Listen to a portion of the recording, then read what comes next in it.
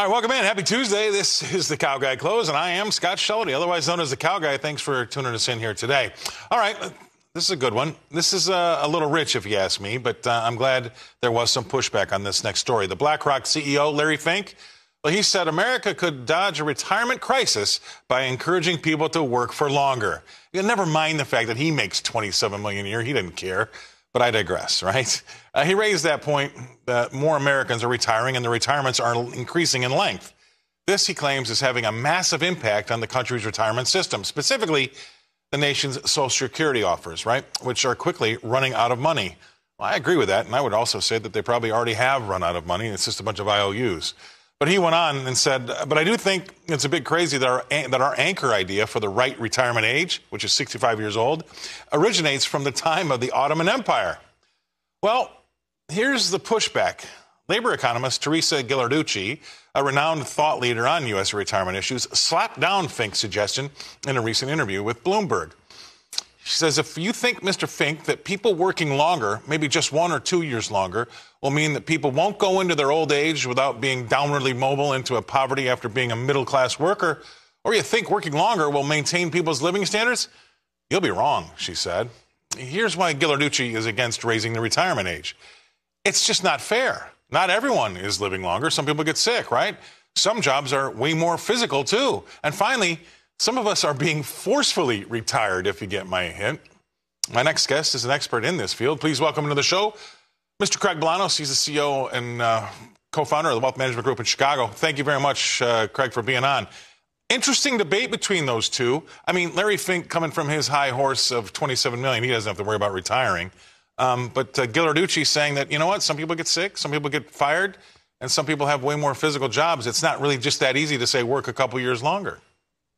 All right, Scott, at the end of the day, the truth always lies somewhere in between. It is not black and white when it comes to finance. And sure, I can scoff at Larry Fink's comments coming from his ivory tower, but the reality is, let's be sincere, we need to be way less reliant on the government.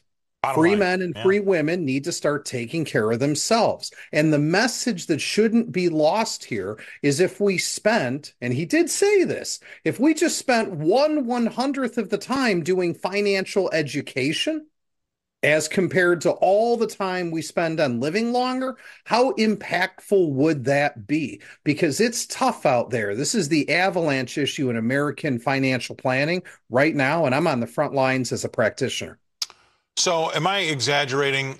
Nobody likes a good exaggeration more than I do, but am I exaggerating when I say that, say, if you're 50 years old, maybe I'm 58, my Social Security has a high likelihood of not being there, or is that way out of bounds? You know, it was funny. So I'm at the gym this morning. Yes, I know you can't believe it. I actually have a gym membership.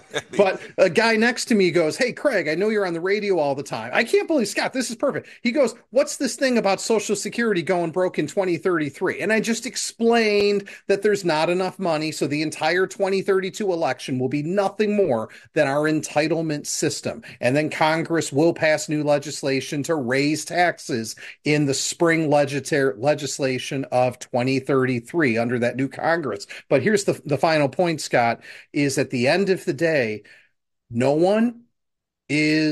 people are just undersaved. People are underinvested. People are underplanned. And the struggle I have with as a practitioner is this, Scott, if I can get people to stay employed for an additional 2 to 3 years. That's 2 to 3 years of additional savings. That's 2 to 3 years of additional compounding. That's 2 to 3 years of not having to touch the portfolio. That in turn extends the longevity a tremendous way. And the problem I'm having is once you become a certain age and check a certain demographic, you end up getting GO, globally outsourced, or a RIF. That's a reduction in force. Mm-hmm. So everyone needs to accelerate their retirement plan because you're not going to be able to work as long as you had hoped to. Now, that's Ghilarducci's last comment. She says you're forcefully retired.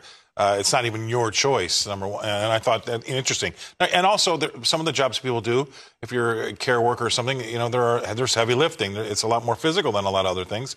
And then, lastly, I mean, I think, as my dad would say, son, the way you spend money, you're going to be scooping ice cream at Haagen-Dazs when you're 98 years old. That's probably going to be the case. And, it is true. I think that ultimately the answer for, say, me or maybe some other folks out there, we'll probably work a little longer than maybe you want to, maybe a little bit. But, that's probably the best way, either than just starting to save earlier if you're in your 40s or 30s, right? You're going to have to probably tack on a few years or at least start to plan for that.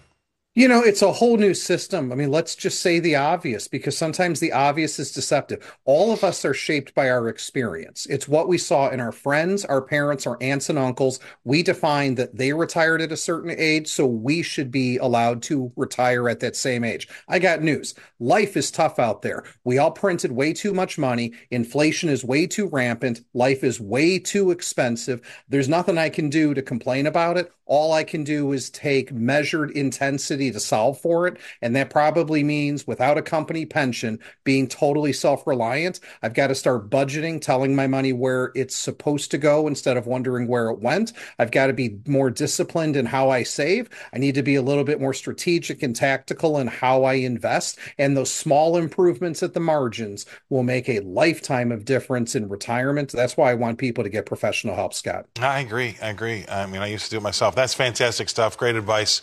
And we'll see how long Mr. Fink ends up working. Probably a lot longer because he makes $27 million a year. But anyway, thanks for being on the show, Craig Bolanos. I'd stay engaged too. Yeah, right, exactly right. Thanks for being on, Craig. We'll see you again next week. Craig's the CEO and co-founder of the Wealth Management Group up in Chicago.